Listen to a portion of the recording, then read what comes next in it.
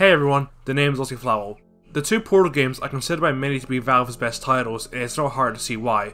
With a solid gameplay loop and iconic characters such as GLaDOS, Wheatley, and Cave Johnson, the unique and interesting puzzle elements that make up a test chamber, and the many bits of lore sprinkled throughout the Aperture facility. With these factors considered, it's no doubt that people really do want to see more of the universe. With Aperture's desk job fresh in everyone's mind, and a recent interview with the series writer Eric Wolpaw, whereas he says he wishes he could write for Portal 3, interest for a third Portal game seems to be at an all-time high once again. Though, you've read the title of this video and you've seen the thumbnail, and I can already hear everyone rushing to the comments to start typing angrily about why I'm wrong or how the video is clickbait. Yes, I genuinely do not believe that we need a third Portal game. You'd think the self-proclaimed Portal lore master, being myself, would really want to see Portal 3 happen, but I really genuinely do not. So, before you argue reasons about why I'm completely wrong and why we do deserve a third Portal game, hear me out here.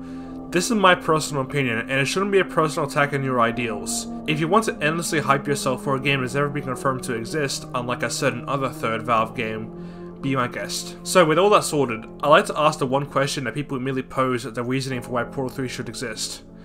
Did Portal 2 really leave us with any cliffhangers?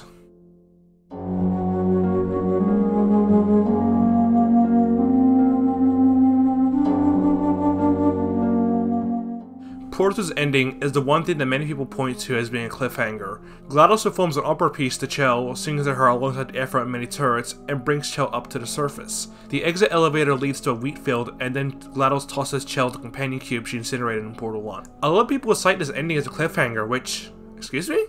I think that Portal 2's ending is possibly the best way the Portal series could have concluded.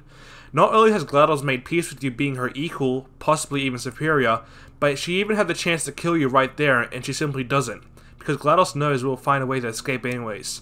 The entire ending is showing that while GLaDOS now views us as a friend, she just wants us gone now for the benefit of both Chell and herself. People also do point to Greek mythology during this section, saying how Chell rising up onto a wheat field alongside something they can consider a friend is an analogy of Chell having been discreetly killed by the first 4 turrets and the rest of the ending being a serenade as she ascends into Elysium. The problems with this theory is that Elysium is never described as being a wheat field and you aren't brought to it alongside any form of singing. I have no clue where people got this misconception from. To wrap this back around onto how people think this end is a cliffhanger, people seem to think that Chell is exiting Aperture onto an Earth that's still ruled and controlled by the Combine, when we have multiple direct confirmations that Portal 2 is meant to be far enough in the future for this to not be the case. I'm not saying how long it's been since I know people in the comments will start a fight over it, at most it's 50,000 years by the way. What I'm saying is that from the perspective of a character arc, it would not be satisfying to go from the wonderful ending of Portal 2 to Chell getting absolutely blasted by a Strider because she has no weapons.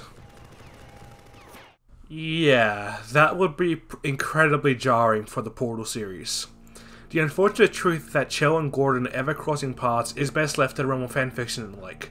Hell, I'm not gonna stop you from doing that if you want. It's a cool concept, just not really viable to exist as a game. Another thing people seem to want is for Wheatley to return, and I don't blame them for wanting more since he's incredibly well written in Portal 2 with his many layers of stupidity to make up his character. However, Wheatley being banished to space sort of is meant to represent his end as a character. Unless you blue sky your way into creating a finicky scenario where, I don't know, Wheatley somehow survives being hit by a meteor and going up in flames as he crashes back on Earth, I don't think it'd be viable to bring back Wheatley either. Harry101 UK fans, I can see you typing with the going home animation. That's also a really contrived way to bring Wheatley back. So we've noted the possibility of Chell and Wheatley returning. That leaves us with GLaDOS. GLaDOS seems obvious to return with Portal 3, right? She's deleted Caroline from her systems, and with the Portal 2 cooperative campaign, she's just gotten access to a massive vault featuring hundreds upon thousands of test subjects. That's a proper cliffhanger right there, isn't it? Well... the moral of the story is all the humans are dead. So it looks like it's up to you two marshmallows.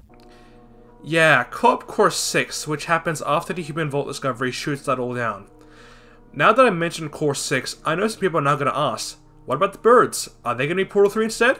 And to that I say, what the fuck is wrong with you? On a similar note to Wheatley, I'd say GLaDOS also had a satisfying character arc. Anything that tries to utilize her further just brings about new issues to deal with. Or making her evil again just feels wrong. The LEGO Dimensions Portal levels especially rubbed me the wrong way the way GLaDOS is portrayed there. She's just written so fanfiction-y. I thought the elevator from test chamber 93 went to the incinerator party cake location. Not exactly the best representation of GLaDOS. So, with the titular characters of Portal 2 unable to be brought back, whether it's just story conflicts, preserving the ends of character arcs, or an unnecessary forced return of the character, It feels like the case could simply close there, but Valve has recently introduced a wildcard. I can't believe I'm saying this, but Cave Johnson out of all these characters has the biggest shot to return as a primary character in Portal 3, and that's all thanks to Aperture Death Job. If you haven't played Death Job already, find the nearest controller and play it right now. Pause the video and come back when you're done. Anyways, Cave Johnson is revealed in Aperture Death Job to have been transferred to a robot body just like Carolyn, with a clear motive established for him to try and take over Aperture once more after landing in his pile of trash, where he's forever accompanied with toilet turrets for the rest of his existence. Surely, with Valve's previous attempts to make Cave Johnson a villain of a story, both in the F-Stop era of Portal 2 and the scrapped DLC concept for the final game, Aperture Death Job will create the perfect setup for Cave to make a bombastic return in Portal 3 as the antagonist, right? Oh right, the writer of Aperture Death Job said it's not canon. That, and it kind of ruins the whole point of the final rant we hear Cave Johnson go on and about in Portal 2, being his absolute rock bottom, where a man is so depraved of success in his own delusions of how science works that he lashes out at the world for lack of victory, only pleading in the hope that he can be brain mapped to a computer so he can survive for eternity. Instead, we only hear Cave's final words being an analogy for the failures he faced in life, where life only gave him lemons, and it only ends with him having made lemonade, achieving nothing. Wow, that got unnecessarily deep there. Can you tell I really like how Cave Johnson's character arc played out in Portal 2? I think it'd be a shame to see a 180 turn occur and have Cave miraculously have survived and be brain mapped to a computer. After Death Job doing it was fine since it considered an alternate universe, just like the pure intellect Cave Johnson seen in the Perpetual Testing Initiative voice lines in Portal 2. But that's a story for another video. We're here to talk about Portal 3. Now, let's put the characters aside. I think a key component of many people's idealized Portal 3 comes from the scenarios they envision the game taking place in. Chell finding the Combine using her portal gun, Chell fighting at the Wheatfield simulation and she's still stuck in Aperture. Personally, I'm not a fan of anything that tries to overextend Chell's story for the sake of it. Though, I'm leaving out the most common idealized Portal 3 scenario I've seen, being a prequel set in old Aperture during its prime, where Cave Johnson was still alive and the facility was up and running. A lot of these ideas have their own strengths and weaknesses. The prequel idea especially. Valve considers the old Aperture levels in Portal 2 to be sort of like a prequel. You would still learn about the same things about old Aperture even as hypothetical Portal 3. Unless Valve massively changed something, it doesn't seem too likely as much you could explore. The Wheatfield simulation and Chell fighting Combine ideas both suffer from similar problems. The simulated Wheatfield was actually utilized in Think of a Time Machine, a mod for Portal 2, and it directly highlights why the idea doesn't work. Okay, so the simulation and Chell is still in Aperture. Now what? More test chambers, I guess? See, it's an effective hook that lacks a solid reels to back it up. There's nothing really satisfying story-wise you can create out of the Wheatfield simulation concept. Similarly, fighting Combine forces using the portal gun sounds cool, but it can only go so far with dropping them through portals, or dropping things onto them using portals. Maybe you can shoot a gun through a portal?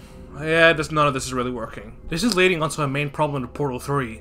Where do you take the Portal gameplay style? Portal 2 introduces so many new mechanics and ideas, streamlines the gameplay loop compared to its predecessor, and all around essentially puts the finishing touches on what was already a very solid mechanic. A third Portal game would need to build off the newfound base created in Portal 2, and unlike other game series created by Valve, introducing a new gun isn't going to help it. It's a gargantuan task that would be nigh impossible to do, even for the multi-billion-dollar corporation that is Valve. Portal 2 is peak perfection in the Portal series. You simply just can't try and scale it back or add more onto it. Essentially speaking, Portal 3 would either need to reinvent the wheel and come up with a new mechanic that supplements everything perfectly, such as the mod Portal Reloaded's time portal mechanics, or ditch portals entirely and go with a new concept such as F-Stop. Look, I held off on mentioning F-Stop for a good long while.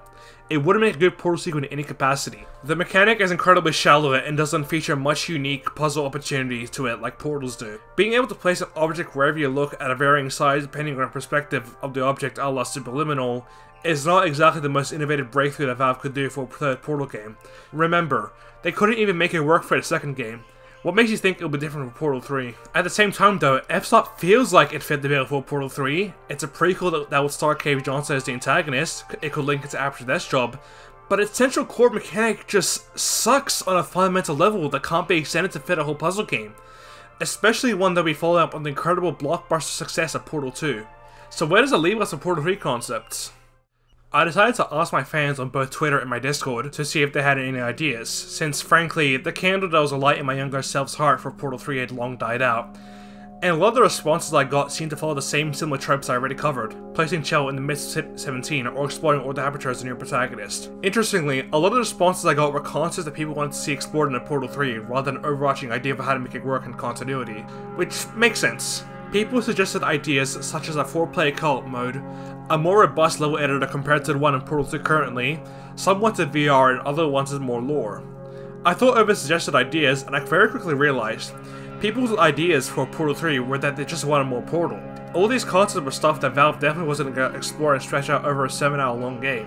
No one seems to have any common agreement as to what Portal 3 should be like, and anything Valve tries to come up with is going to be met with disappointment from some people. It's incredibly hard to live up to what the jump from Portal 1 to Portal 2 was like. Unlike the ever-hyped Half-Life 3, there is no cliffhanger, no obvious direction for the series to go towards to reach a conclusion. There is no real room to create the trilogy. These are all aspects that Half-Life 3 seems to perfectly overcome due to the way it was always meant to be a trilogy. Episode 2 creates a perfect cliffhanger to continue into a third game. The location of gold for the player is natural with the Borealis, and a first-person shooter is a much more malleable formula compared to Portal's puzzle focus. The hype for Half-Life 3 makes sense, but the Portal 3 hype doesn't. Stepping back, what do people really want? Plain and simply, they just want more Portal, and I think looking towards Valve is the incorrect choice here. If Valve had ever wanted to commit to a Portal 3, I don't think they would have given us a level editor that doesn't require a complex understanding of how it works to create good puzzles. Alongside Portal 2's development tools being available, such as Hammer, Valve essentially has given people the keys to make their own new Portal content, and we've seen how successful this is for both parties. The community has ended up with mods like Portal Stories Mel and Portal Reloaded, amazing upcoming mods such as Portal Desolation, created by teams of community members coming together to create products on par or even better than the original game. Many mods even ended up on Steam and were endorsed by Valve, and hey, while you wait for the many upcoming mods to come out, there's an endless supply of content via the Portal 2 workshop with level editor in-game. Who knows? Maybe you could even make some levels yourself for fun. We don't need a Portal 3, because there is no way for Valve to take the story without introducing a whole sleuth of retcons that could very easily disappoint loyal fans, and the gameplay structure has been perfected with the sequel. Instead, the endless supply of content we see coming from the modding scene creates a perfect supplement. There's dozens upon dozens of new Portal mods in development basically at all times, so stick around. If you want more Portal games, you'll be getting it if you just look towards the community. You can play some really high quality content like Rexora or Portal Reloaded on Steam, mods like Factum Solus found on ModDB, or even some smaller scale map pack experience on the Portal 2 workshop, such as Design for Danger. And with that, I'll leave it to you all. Instead of simply porting Portal 2 back into the metaphorical shelf of your Steam library to collect digital dust, wishing for a third game, why don't you take it out and play some fantastic community generated content? Thank you all for watching, and I'll see you on the next video.